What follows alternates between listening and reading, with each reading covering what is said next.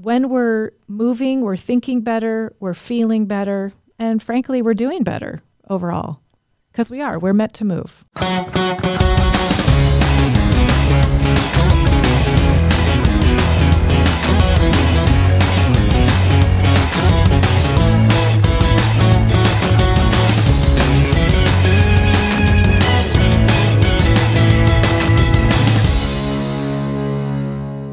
Ladies and gentlemen, welcome to the Lost Art of Parenting podcast. We're here to help educate, entertain, and encourage you in all things parenting. We wanted to help you understand what you are doing and why, so that you can actually increase the odds of raising a child who's prepared for life while also actually enjoying the parenting process along the way. My name is Jesse Maher. I will be your host, but we cannot do the Lost Art of Parenting without the parenting guru and master herself, Miss Kim Cross. How are you? I'm good. How are you? Thank you for that intro. You're so welcome. I'm excited that we're going to be talking about two of my favorite things today, which is diet and exercise. Well, let me reframe that for you, okay?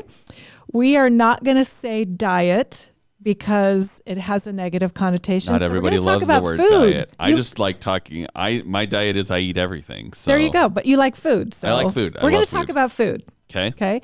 And then exercise has typically a bad connotation too, right? Gym rat bros in the getting swole in the gym, which maybe is not what you want your 4-year-old to do. So probably not. We redefine that one as physical activity. Physical activity. Doesn't Okay. that sound like more fun? Food that does and sound more physical? like more fun and something that a child would actually do. But as a whole, it's just a better way to look at those things, I think. I mean, I think you're right. The culture has put a very distinct connotation on the words diet and exercise, and not all of them good or healthy mindsets to be in. So Correct. Food and activity.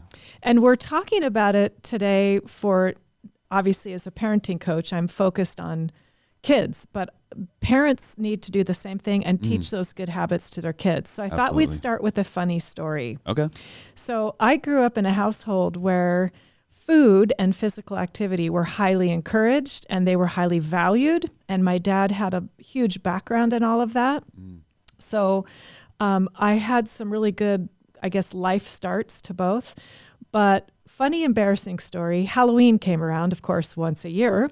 And as we all know, Halloween's fun, right? Costumes and parties and treats and candy and all that stuff. Yeah, not so much at my house. So we had the costumes, we had the parties, but we had the neighborhood's longest, scariest driveway. Okay. And so you'd think, okay, long, scary driveway, there's got to be good stuff at Kim's house.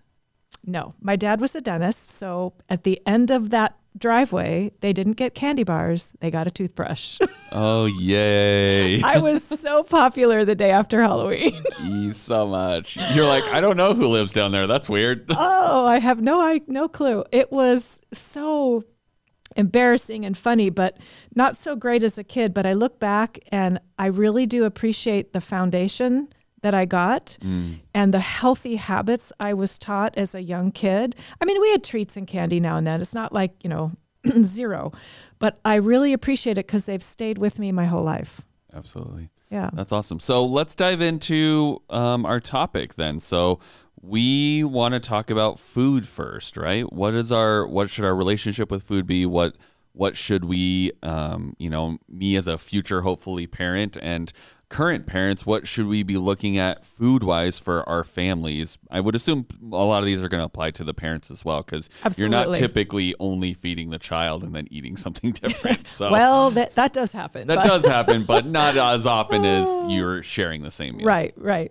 So first of all, food is a way for families to communicate and have fun time together. So it should be pleasant around the dinner table. It's more focused really on each other than the food, but the food is important. So we are what we eat, particularly for little kids who are developing and growing and their brain is developing. I mean, it's way more important than I think people give it credit. So quality food leads to quality life. That's one of the components of a quality life, I should say. And if we're giving our kids processed food and junk and a lot of sugar, you're going to see the aftermath of that. So I tell parents, I know your time is valuable. I know you're busy. But take the time to cook healthy food. Take the time to eat it. Take the time to enjoy it. Don't have it be a fast-paced, fast food type environment revolving around food. Okay, it's probably not going to be as healthy. It's not going to be as fun. And then don't fall into the trap that our culture has fallen into, which is quick and easy, processed, which is basically junk food. It's full of neurotoxins. It's full of things that do impact kids' behavior. It does impact their health. It does impact their immune system, and it impacts how their brain works. It's not a light topic is what I'm trying to get to. I know it's maybe common sense for some people, but for other people, they're shocked to learn about how much food impacts brain, learning, overall health, energy, everything. The other thing I like to tell people is think of your grocery store as a pharmacy. When you walk in, you're buying things that are either over the counter, meaning supplements, vitamins, good for you, or they might be prescription type stuff or lead to prescriptions, right? Because they're not good for you. So I call it eat to live, not live to eat, right? So make decisions. So as kids, we're taught, well, you better think before you speak. And I tell parents, think before you eat, read labels, make sure what you're serving is good stuff. And we'll talk about what defines good here in a second. Well, and I think it's really important, I, as a bachelor currently, am cooking for one, which is almost worse than cooking for a family in some ways. Absolutely. Because trying to eat healthy is so expensive because you either need to eat the same meal all week to justify the cost of it, or you have to be very selective in figuring out how to reuse the same elements in multiple things. Otherwise, you're buying $400 in food for one person to make 5 meals, right?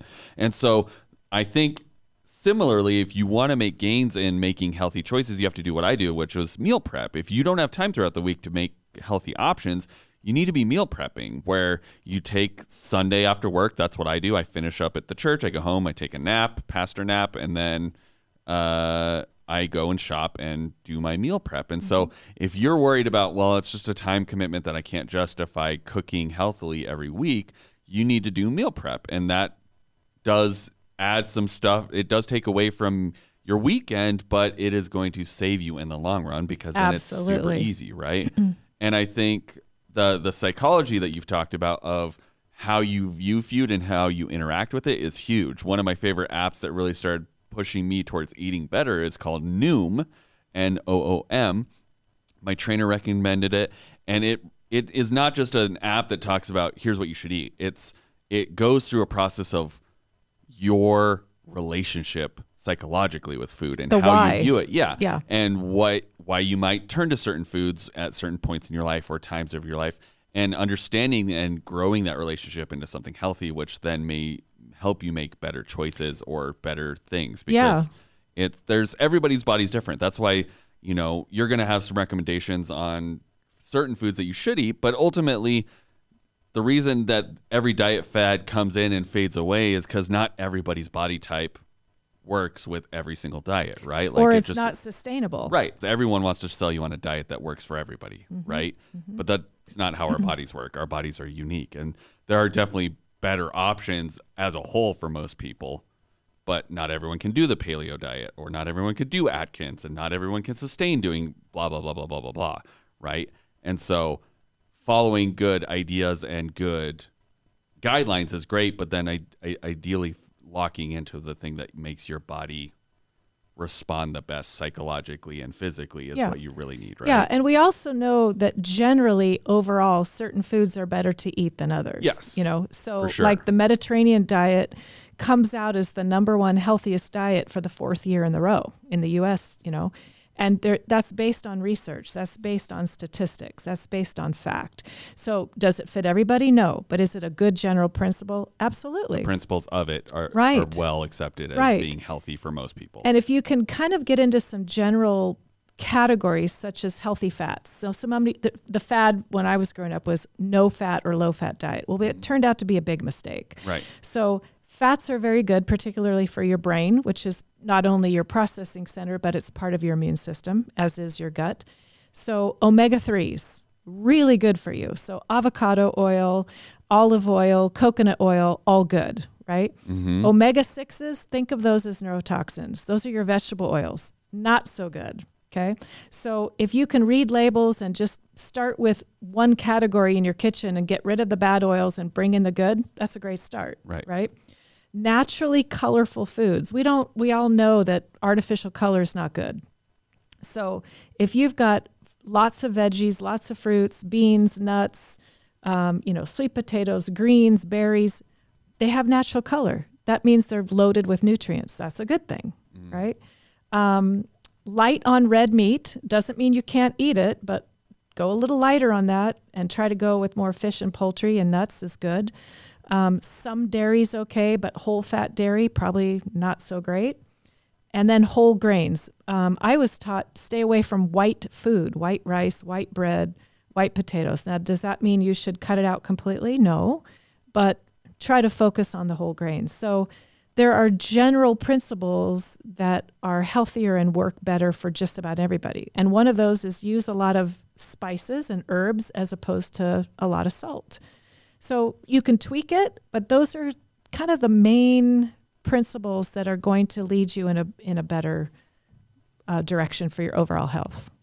So we've talked about the food side, which is a large portion of it, but then there's also the activity. It's like you can eat as healthy as you want, but if you're not burning X amount of calories to counteract what you're eating, ultimately you're going to be at a loss as far as trying to maintain a healthy weight. Correct. Yeah. And, we're made to move. If you look at the physiology of the human body, it is meant to move. And as a species, we used to move a lot more than some of our sedentary desk jobs, preclude us from exercise and moving as much as we want now. But there's so many benefits to that physical activity.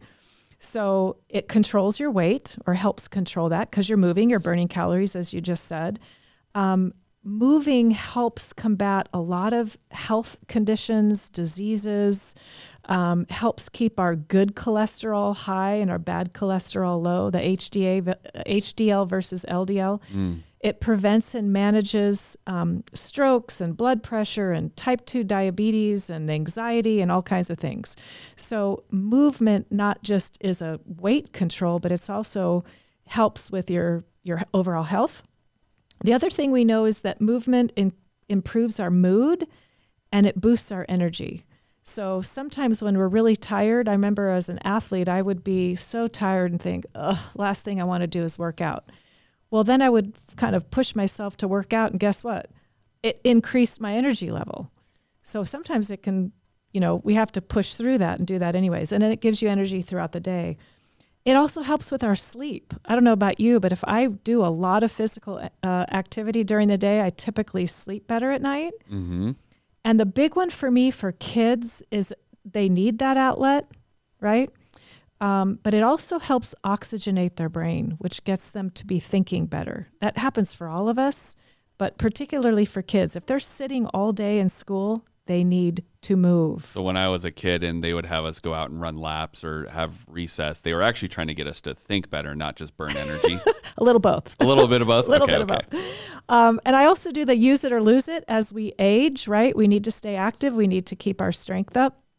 And I don't care how old or how young you are. That's important. And I think when we're moving, we're thinking better, we're feeling better, and frankly, we're doing better overall, because we're meant to move. So, I think the biggest thing we need to talk about is what should parents be doing in order to help go through this process? So, my biggest recommendation, and I speak into this not as a parent, but just as someone who has worked on diet and nutrition over the years. I'm not necessarily at my healthiest form right now, but every time I've really pursued that, and my trainer and the various people I've worked with in physical activity and food, is not to try to make a radical change on a New Year's Day and start doing all the things. Do a 180. Right? Yeah. Right? It's you had talked about when we were talking about food.